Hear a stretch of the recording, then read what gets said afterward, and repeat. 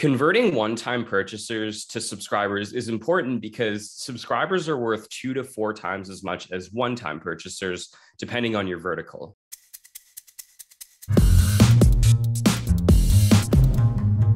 That's because subscriptions increase average order value, reduce churn, and boost customer lifetime value, whereas one-time purchases are just that, one time. So here are some of the best ways to increase conversion to subscription over one-time purchases. Have a beautiful landing page that displays the value of subscribing to your products. Also make sure that you're sharing the value of subscribing through your messaging and marketing. Get ahead of any fears or objections your customers might have by letting them know that they can skip, swap, pause, or cancel at any time. The most important thing is to focus on the value of your subscription program.